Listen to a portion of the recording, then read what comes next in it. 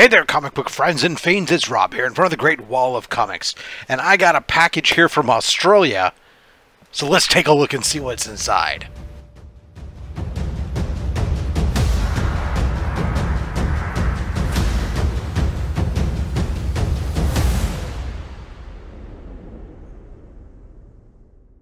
Alright, so my man Mad Spidey, down in Australia, over in Melbourne, hooked me up big time. He facilitated a deal. It is possibly the most valuable comic book in my collection now. Let's go ahead and cut this thing open and take a look and see inside and go into it. So the whole deal was, there's a big story on this. So Mad Spidey had been, one night he was just on the old Facebook groups over in Australia, and this red tape's a little bit of work, and we were on banter or something, and he mentions that there's this Submariner book, a Golden Age Submariner book,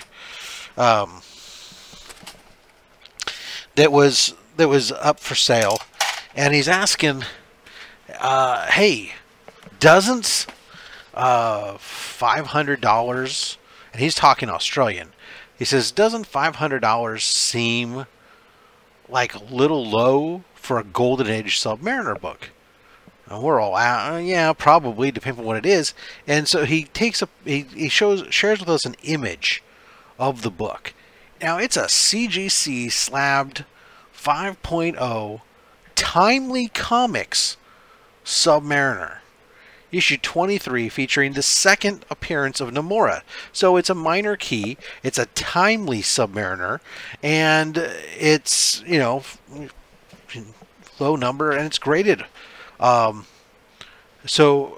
do a little research, and we're seeing, okay, like a 6.0 recently sold for $2,800 US. So we'll figure, okay, take a couple $100 off. This 5.0 is probably a $2,200 to $2,600 book, right? There's not a lot of these on Census, and they don't sell all that much, but you had a sale from within a couple months of only one grade difference book. So, okay, so we know that this book's over a $2,000 book, and the person's asking 500 Australian. Now, 500 Australian converts at the time to $344 US. It really starts to become one of those deals that you're just like, oh, this is too good to be true. How could I possibly believe that this is legit? At the same time, you're going, this is one of those deals that you hear about, that somebody gets something, and you're like, oh, holy cow, where was I? Why didn't I get this opportunity? So here is that opportunity in front of me. I happened at the time, I had just sold a few things, so I had enough revenue for it, but I still didn't want, again, if it sounds too good to be true, typically it is, and I don't want to go into this blind, especially internationally. It's a very scary situation. So Spidey goes, hey, let me check it out for you. So great. So he's part of this group. He starts reaching out to people he knows, including one retailer. And eventually, in short order, he gets a couple responses back from people that say, yeah, they've done business with this person before. And the retailer says, I've done several transactions with this person before. They're legit. Okay, so he's got multiple people vouching that this person, or at least this ID, is legit, and it's sounding favorable. So at that point now, it's a question for me: do I take that chance that I'm going to be out, that I'm out this money, or do I take the chance that I'm going to get a huge score? Well, you gotta, fortune favors the bold sometimes. So Spidey was willing to go ahead and transact it for me, so I sent him the money.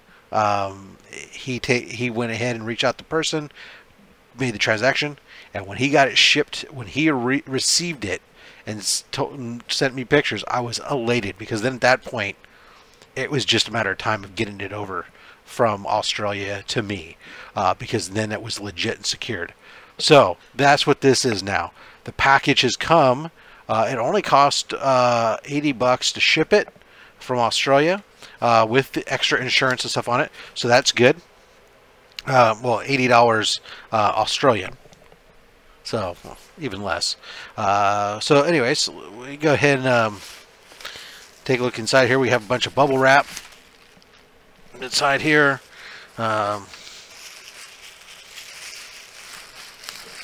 So I get into this, move this out of the way. Oh, there's more than just a comic book in here. Oh, hot damn, dude.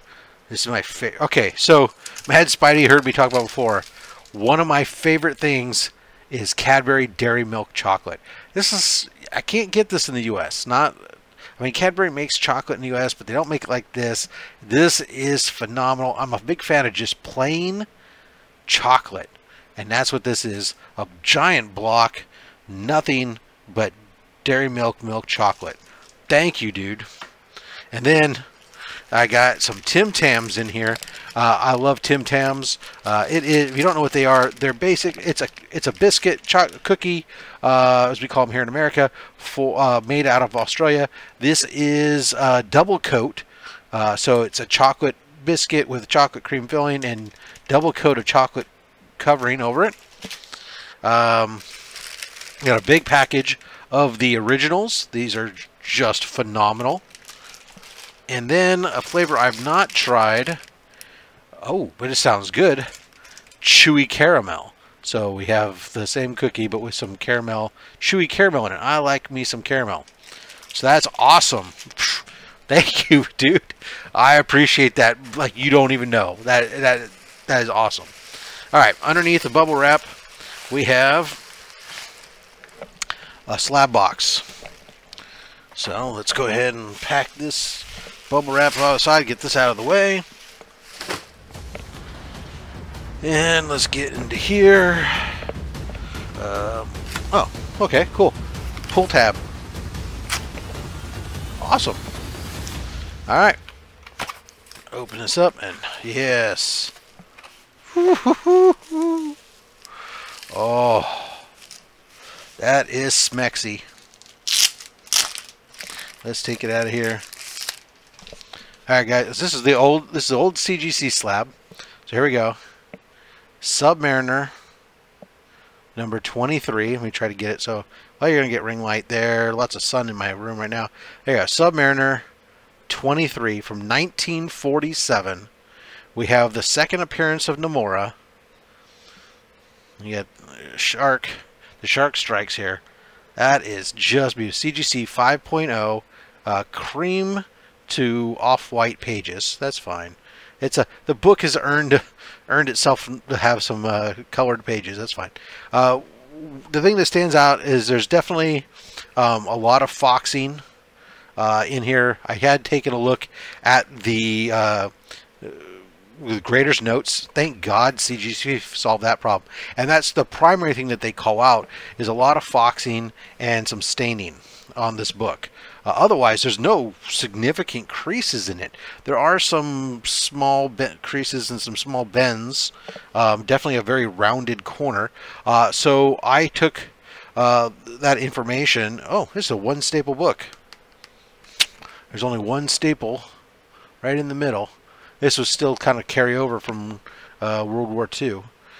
So I sent some information and some pictures that I had before this to my man Rogue Trader, and he thought from the preliminaries, and I'm going to send him some more, that this was potentially gotten beyond foxing, as it's been in this slab now for over 7 years. This is some of these older slabs. One of the things that was an issue was they didn't necessarily off-gas quite the same way that the new ones do, and so they would seal them in Florida with that humidity.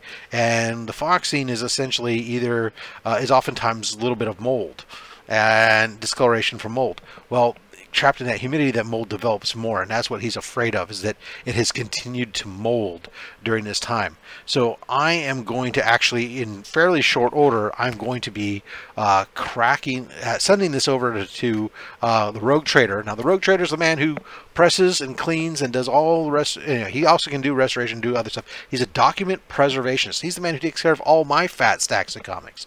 In fact, if you go to the roguetraderutah.com and use the code FATSTAX at checkout, you're going to get 20% off your pressing needs, including already packaged, bundled, discounted books. So he's got like an 11 pack that's already got 10% off. Use the code, get 20% off of that.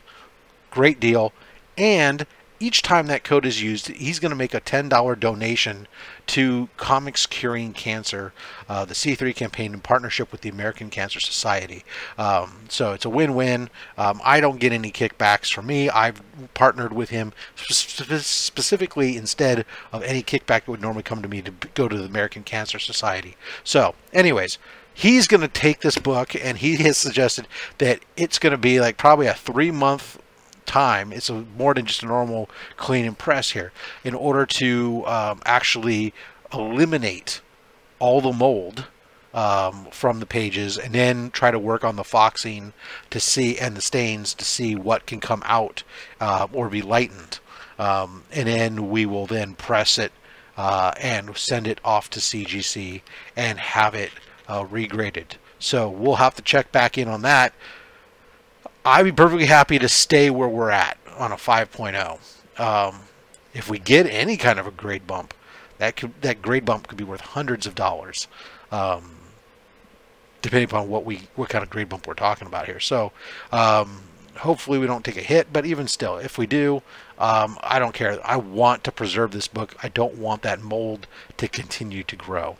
So anyway, Submariner, number 23, a roughly, let's just say it's a $2,400 book, because that's somewhere in the middle of the range of what we're looking at between a 4 and a 6 from recent sales. So let's say it's a $2,400 book for $344 US plus $80 shipping Australian, which is actually about $65 shipping US. So all in, just over $400, $2,400 book.